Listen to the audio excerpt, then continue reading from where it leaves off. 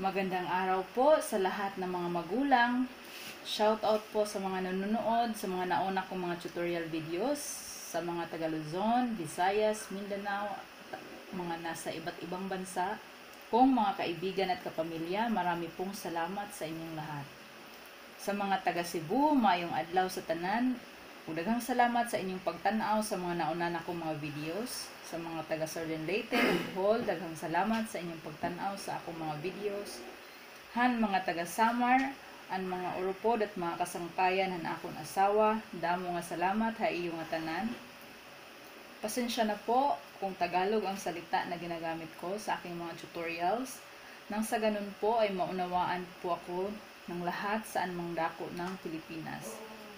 Sa bidyong ito, ibabahagi ko po sa inyo ang kunti kong kaalaman kung paano ituturo ang konsepto ng multiplication sa mga bata. Nang sa ganun po ay magagamit nyo ito sa pagtuturo sa inyong mga anak. Kahit hindi po kayo mga guro by profession, itong mga tips na ibibigay ko sa inyo ay base sa aking karanasan na nakikita kong epektibo sa pagtuturo. So, unang tandaan, dapat sa pagtuturo, mag-umpisa po tayo sa paggamit ng mga totoong bagay o halimbawa upang madali itong maunawaan ng mga bata. Dahil kapag ang mga totoong bagay ang ating ginagamit, mas makarelate po sila dahil ito ay kanilang nakikita, nahahawakan, naaamoy, naririnig, o nadadama. So, kaya mas madali silang makakonect nito. Okay. Sunod, dapat ipaunawa rin po natin sa mga bata ang kahalagahan ng pag-aaral ng multiplication upang mapadali ang pagkuha ng kabuoang bilang. Ipaintindi po natin sa kanila na araw-araw sa buhay natin ay gumagamit tayo ng multiplication sa pamamagitan ng pagbibilang ng pera, oras, sukat, dami, timbang, at marami pang iba. So kaya hanggang sa pagtanda natin ay ginagamit pa rin natin ito. So ipaalala po natin sa mga anak natin na hindi pwedeng makadepende lang tayo sa cellphone at calculator sa pag-compute. Dahil alam natin, itong sagutan or sa pamamagitan na ito, nagagamit ang ating isipan at kakayahan. Okay, so sa unang tip na ibibigay ko po sa inyo ay ang paggamit ng totoong bagay bilang halimbawa. So sa aking halimbawa, binigyan ko ng tagdadalawang chocolates ang aking 6 na mga kaibigan. So, ilan lahat na chocolates ang naipamimigay ko. So, dito, mayroon akong halimbawa ng chocolate na pinapakita. So, for clarification purpose, I'm not endorsing a product. So, this is intended for educational purpose only. So, hindi po ako nagpo-promote ng brand ng chocolate. Ito lang po ay ginagamit ko bilang halimbawa sa pagtuturo. Dahil yan lang po ang available sa amin dito. So, balikan po natin ang ating halimbawa. Mayroon akong 6 na kaibigan. So, nilagyan ko po yan ng numbers. 1, 2, 3, 4, 5, 6. So, bawat kaibigan, binigyan ko po ng tag-2 chocolates. So, paano natin ito gagamitin sa konsepto ng multiplication? So, una, gagawan po natin siya ng repeated addition. Susunod ay ang paglapat ng multiplication sentence. Pero, bago po yan, alamin muna natin ang 3 parts of multiplication. So, sa multiplication, merong 3 parts. Ito ay tinatawag na multiplicand, multiplier, at product. So, ang multiplicand po, yan ang kabuuang bilang o laman ng bawat grupo o numero na inuulit. Ang multiplier naman po ang pangalawa, yan ang nagsasabi kung ilang beses uulitin ang multiplicand sa pag-add. Ang pangatlo naman po ay tinatawag na product. So, ito yung tawag sa sagot. Okay, so balik tayo doon sa ating halimbawa kanina. So, tigda 2 chocolates sa 6 na mga kaibigan. So, sa ating repeated addition, dahil tagda 2 sila at 6, so ang gagawin natin, ito yung repeated addition natin, 2 plus 2 plus 2 plus 2 plus 2 saka plus 2. So, ito po ang ating magiging repeated addition. So, ngayon, yung repeated addition natin, ilalapat natin or gawa natin ng multiplication sentence. So, sa sinabi ko po kanina, ang multiplicand, ito yung magsasabi kung, or ito yung numero na kung saan inuulit-ulit. So, sa halimbawa po natin, ang numero dyan na inulit-ulit ay or ang common sa lahat ay ang number 2. Kaya siya yung ating multiplicand. At ang ating multiplier naman, yun yung magsasabi kung ilang beses siya inuulit-ulit. So, dito, bibilangin natin, 1, 2, 3, 4, 5, 6. So, 6 siya na beses, kaya 2 times 6, or ang multiplier natin ay 6. Ngayon, para makuha natin ang kabuuan, kung hindi pa marunong magbilang ang bata, pwede nating magamit ito, bibilangin lahat. So, 1, 2, 3, 4, 5, 6, 7, 8, 9, 10, 11, 12. So, kaya ang ating product ay 12. So, sa multiplication, kung mapapansin nyo, may mga symbols po na ginagamit. So, may symbol sa gitna ng multiplicand at multiplier na letter X. Ang tawag po dyan ay multiplication sign. Pagkatapos naman po ng multiplier, bago mag-product, mayroong symbol dito. Ang tawag po dyan ay equal sign. 1, 2. So, base po sa ating halimbawa, ang nagiging multiplication sentence po natin ay 2 times 6 is equal to 12. Ngayon, pwede rin po kayong gumamit ng pera para matuto rin sila kung paano ito gagamitin sa totoong buhay. So, halimbawa, binigyan po ako ng tagli-5 piso sa 4 ko na mga pinsan. So, ang tanong, magkano ang pera ko ngayon? So, paano natin yan gagamitin or ililipat sa multiplication sentence? So, una, gagawan muna natin to ng repeated addition. Okay, so, dahil ang common sa kanila ay 5 pesos, so, ang ating repeated addition ay 5 plus 5 plus 5 plus 5. So, ngayon, kung ililipat natin yan sa multiplication sentence, ang common sa kanila ay number 5. Times, ang multiplier, kung ilang beses inuulit-ulit si 5, 1, 2, 3, 4. So, ang ating multiplier ay 4.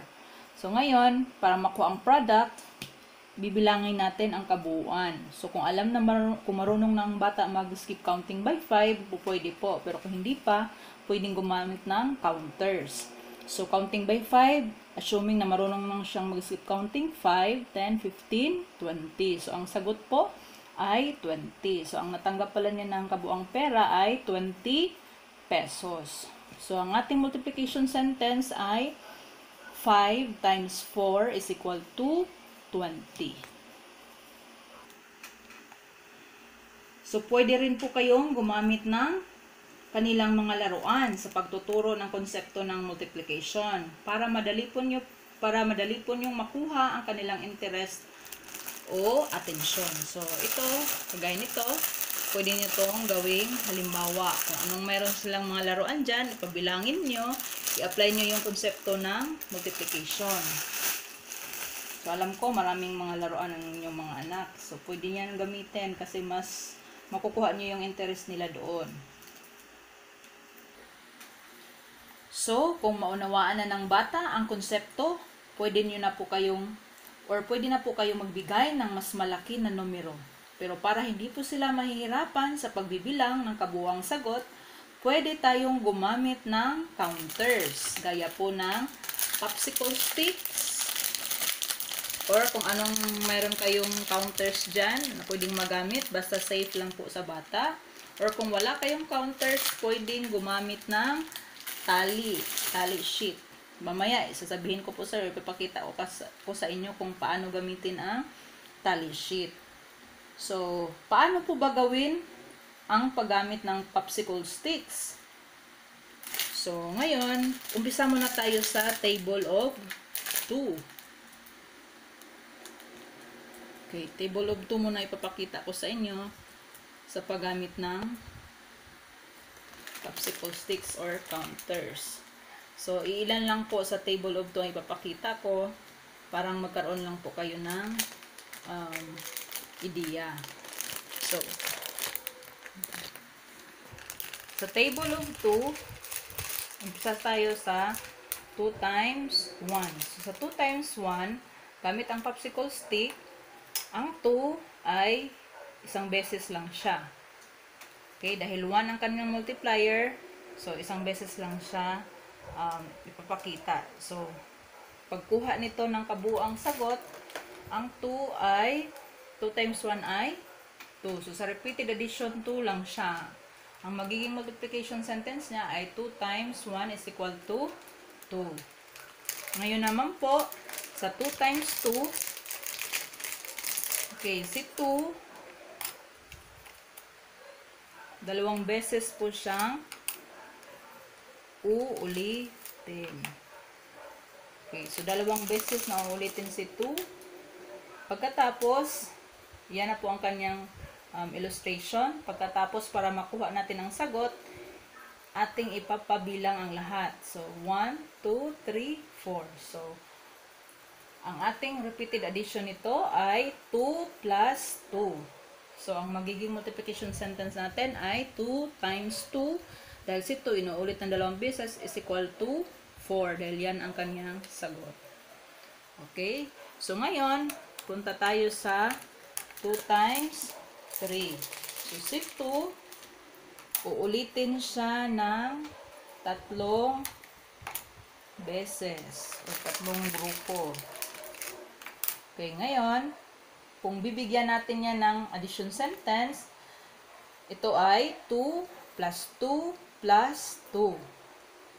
By the way po pala, yung addition sentence or repeated addition ay parehas lang po yun. So, sa ating multiplication sentence, base nito, 2, okay, ito yung multiplicand, times, inuulit ng 3 beses, so times 3, kabuuang bilang niya, 1, 2, 3, 4, 5, 6. Yun ang kanyang magiging product. Okay, ngayon, punta tayo sa 2 times 4. Paano ipapakita? Okay, so si 2 times 4, ito pa rin ang gagamitin ko dahil parehas lang.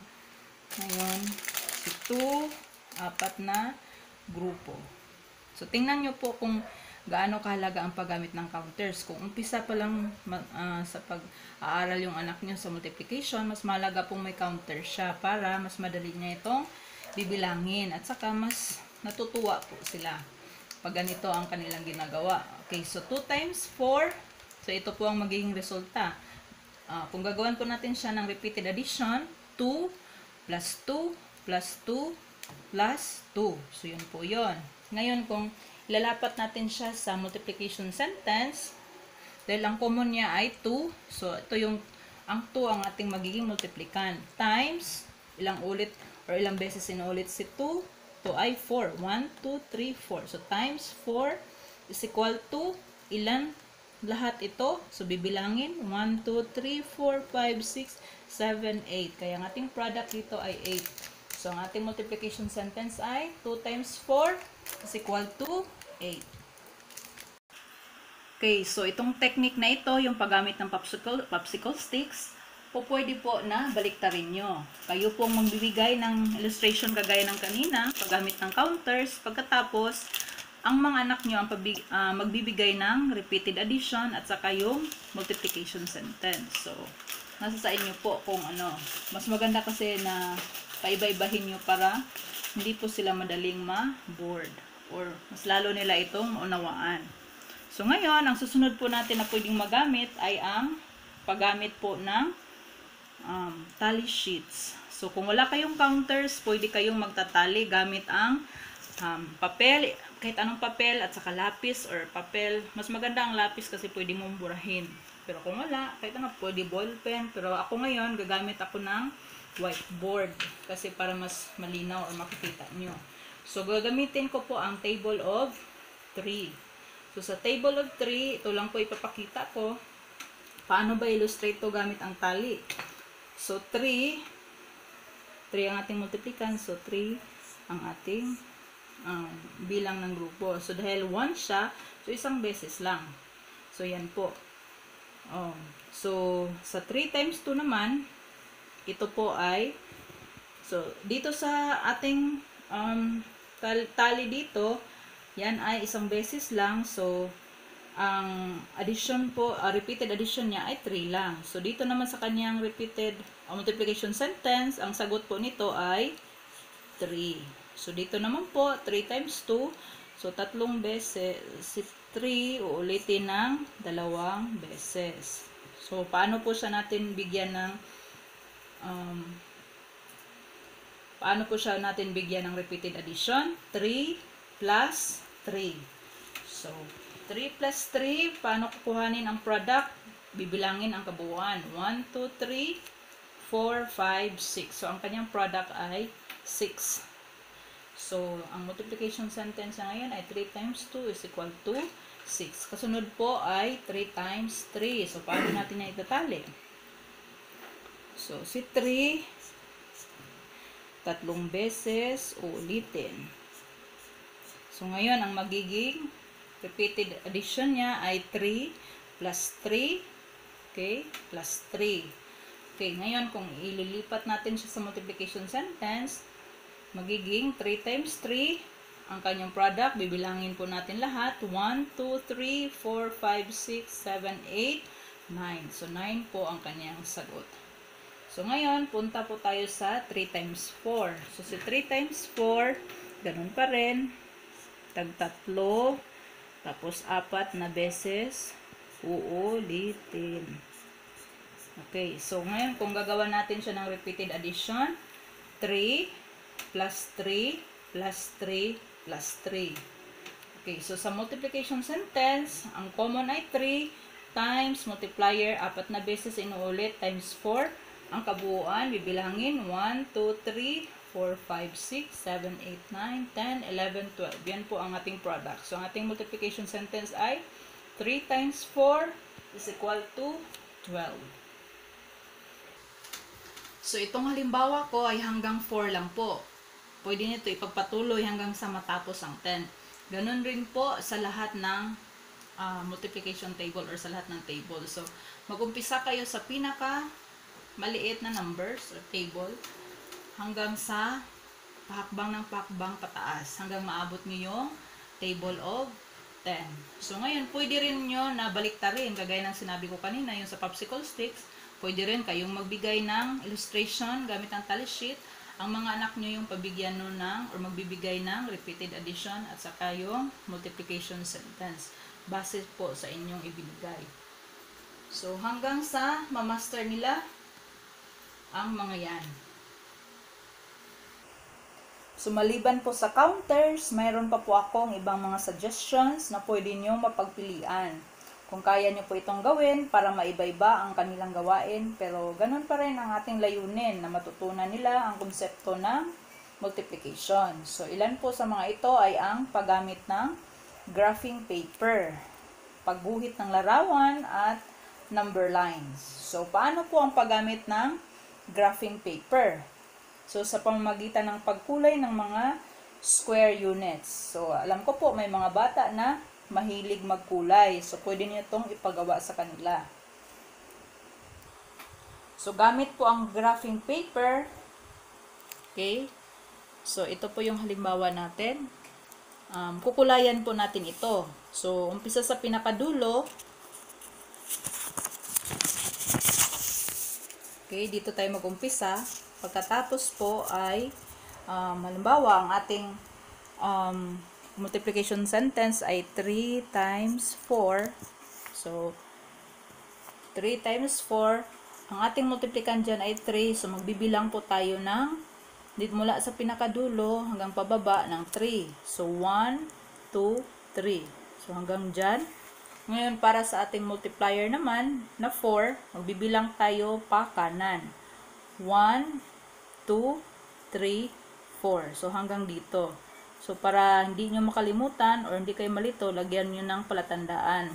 So, ito pong mga may palatandaan na square units, yan po ang kukulayan or ipakulayan natin sa ating mga anak.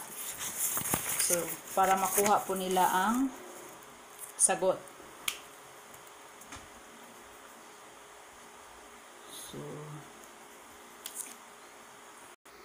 okay, so yung kanina na multiplication sentence natin na 3 times 4, ito na po yun. Pinakulayan natin. So, ulitin ko, ito po yung ating multiplicand at ito po yung multiplier. So, ngayon, para makuha ang sagot ng bata, ang gagawin po niya ay bibilangin ang lahat ng square units na nasa loob na nakulayan. So, bilangin natin 1, 2, 3, 4, 5, 6, 7, 8, 9, 10, 11, 12. So, ang kanyang sagot pala, ang product nitong 3 times 4 ay 12. So, sa addition sentence naman po, 3 plus 3 plus 3 plus 3. Dahil ang 3 ay inuulit ng 4 na beses. Ngayon, pwede rin po na kayo yung pwede rin po yung baliktarin. Kayo ang magbibigay ng nito or magkukulay. Ang gagawin nyo po ay papasagutan nyo or ipabibigay nyo sa anak nyo ang repeated addition nito at ang multiplication sentence. So, base sa sinabi ko kanina, para makuha nila ang repeated addition, bibilangin po nila ano ang common sa kanila or ilan to. So, 1, 2, 3, 4, 5, 6. Nilagyan ko lang po ng numbers dyan para makikita. So, ito po maging multiplikan natin. At ang ating multiplier, or ilang beses ulitin, itong dito sa kanan. Okay, 1, 2, 3, 4, 5. So, dito, sa halimbawa natin na pinapakita, 5 beses uulitin ang 6.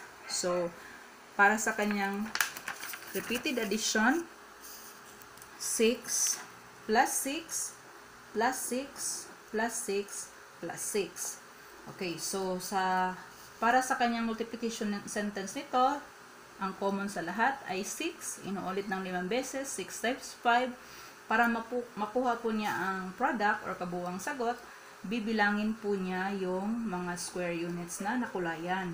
So, bibilangin natin 1, 2, 3, 4, 5, 6, 7, 8, 9, 10, 11, 12, 13, 14, 15, 16, 17, 18, 19, 20, 21, 22, 23, 24, 25, 26, 27, 28, 29, 30. So, ang magiging product po natin sa 6 times 5 is equal to 30. So, ganito po ang paggamit ng graphing paper bilang kanilang counters, pagkuha ng kabuuang sagot. Okay, so itong ginamit ko po na graphing paper ay dinownload ko po yan sa Google. So, credits to the owner po yan. So, pwede po kayong bumili ng graphing paper sa tindahan ng school supplies para magamit po ng mga anak kung may panahon or kung pwedeng lumabas. Pero kung hindi naman po, huwag na lang po nating pilitin. O pwede rin po kayong mag-drawing. Gawa nyo ng ganyan ang inyong mga anak. So, ngayon, susunod po natin na pwede nating magamit ay ang paggamit ng pictures o drawing. So, yung iba po nating mga bata ay mahilig sa mga larawan or paguguhit. So, pwede nating gamitin ito para mapaunawa nila or pa-practice yung konsepto ng multiplication. So, ako dahil hindi ako masyadong marunong mag-drawing, naguhit na lang ako gamit ang Microsoft Word. Kinapi-paste ko po dyan. So, sa halimbawa ko po, sa unang halimbawa, merong mga puso, tag-4 bawat grupo. So, kung gagawan po natin to ng repeated addition, ang common sa kanila ay 4. So, 4. Uulitin siya sa pag-add ng 3 beses. So, 4 plus 4 plus 4. Ngayon, ililipat natin siya sa multiplication sentence. Ang common number ay 4. Inuulit ng 3 beses. So, times 3 is equal to, paano makuha ang product? Bibilangin natin lahat. 1, 2, 3, 4, 5, 6, 7, 8, 9, 10, 11, 12. So, ang ating sagot or product ay 12. So, ang ating multiplication sentence, base po sa larawan, o sa picture na pinapakita ay 4 times 3 is equal to 12. So, ang pangalawang halimbawa, gumamit ako ng ito na figure. So, ngayon, base nito, bawat grupo ay may tag tatlo.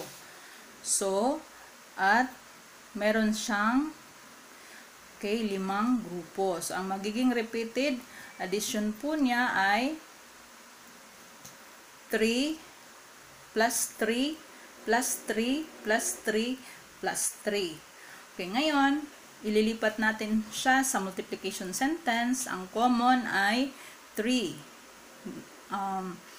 Inuulit siya ng 5 beses. So, times 5 is equal to, bibilangin ng kabuuan, 1, 2, 3, 4, 5, 6, 7, 8, 9, 10, 11, 12, 13, 14, 15. So, ang magiging product po natin ay 15. So, ang panghuli ko pong halimbawa ay smiley face. Ngayon, mayroong tag 6 bawat grupo. So, ang magiging repeated addition po niya ay 6 plus 6 plus 6. Okay, so lilipat po natin siya sa kanyang multiplication sentence. Ang common ay 6. So, times 3 beses or 3 grupo times 3 is equal to, bibilangin natin ang kabuuan, 1, 2, 3, 4, 5, 6, 7, 8, 9, 10, 11, 12, 13, 14, 15, 16, 17, 18. So, ang ating product ay 18. So, ang ating multiplication sentence po nito ay 6 times 3 is equal to 18. Okay, so ang kasunod po ay ang paggamit ng number lines. So, paano ba natin gagamitin ang number lines? So, yan po ang halimbawa. So, dahil nahirapan po ako dyan mag-illustrate, mayroon po akong i-print dito. So, ito po ay kinuha ko rin galing sa Google. So, credits to the owner po. Okay, so paano ba natin to gagamitin ang number line? So, gamit ang number line, parang laro po ito, hahakbang tayo. So, umpisa, tingnan natin kung ano yung multiplikan natin. Tapos, ilang beses tayo hahakbang or ilang ulit. So, 3 hakbang po tayo dahil 3. Tapos, uulitin natin siya ng 4 na beses. So, umpisa tayo sa 0. Dito tayo mag 1. So, 1, 2, 3. Okay, so dito na naman tayo. 1, 2, 3. 1, 2, 3. 1, 2, 3. So, dahil 4 ito, hanggang 4 na. Okay, hanggang 4 lang po tayo. So, ngayon, madali lang po ang pagkuha ng sagot nito. Kung ano yung numbers na or numbers sa pinakadulo, yan po ang ating magiging product. So, sa halimbawa po natin na 3 times 4, huminto po siya sa 12. So, kaya ang kanyang maging sagot ay 12. So, mas madali itong makuha dahil makikita mo na agad yung sagot mo. So, kapag malalaki yung numbers, kaya pinakita ko dito hanggang 100 siya. Okay, kasi pag pwede nyo ito magamit hanggang sa table of 10. Ngayon, kung po pwede, gumamit kayo ng, or mag-print kayo, or gumawa kayo ng ganito para hindi siya madaling mabura. So, ang gagamitin nyo lang sa paggawa ng ganito, ng paghahakbang, ay lapis lang po. Para pwede nyo siyang burahin para naman sa susunod na mga halimbawa. So, kung ibang ibang question na nyo sasagutan, okay, so buburahin nyo lang ito. Ito, buburahin nyo lang sa anak nyo para magamit nyo pa. Okay, so pwede na siyang gumamit ng ibang tanong gamit ng number line. So, ganun lang po kadali ang number lines.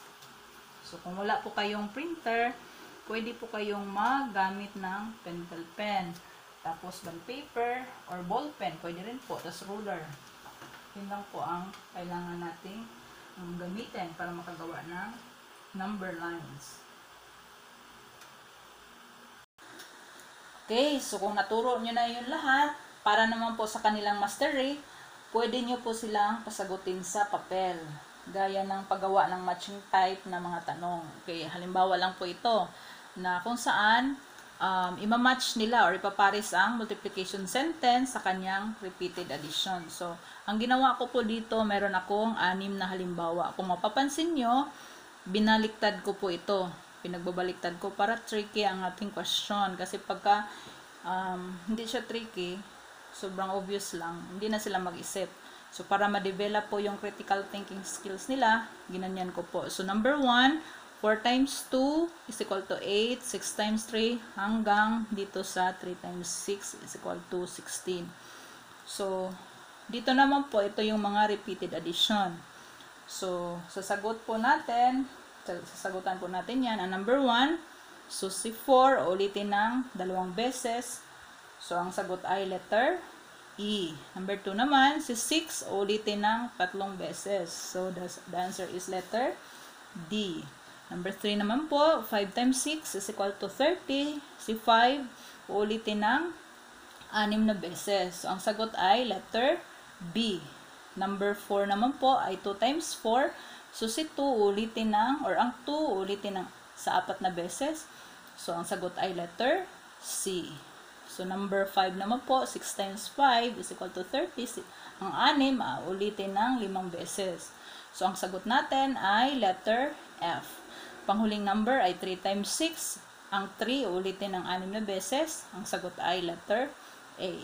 So, yun lang po ang isang halimbawa ng pagsasanay nila na pwedeng magamit. Ngayon, pwede nyo rin po silang ganito ang ipagawa. Ibibigay nyo ang addition sentence or ipapasulat nyo ang addition sentence ng itong multiplication sentence na ibinigay nyo. So, ang isasagot nila ay repeated addition or addition sentence or ang kabaliktaran nito. So, yan po ang ito yung kaniyang magiging sagot. So, ngayon, pwede rin po siyang baliktarin. Ipapasulat nyo ang kaniyang multiplication sentence. So, addition or repeated addition ang inyong ibibigay. Tapos, ibibigay nila ang multiplication sentence. Para mas lalo nila itong ma-master. Pagpapalit-palitin nyo para talagang makukuha nila ito. So, hanggang dito lang po ang aking ibabahagi po sa inyo. So, sana nagustuhan nyo po ang aking kunting presentasyon.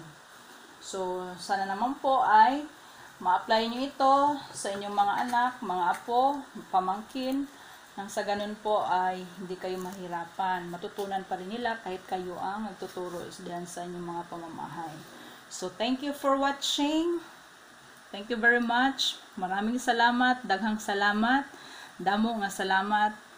Keep safe everyone and God bless.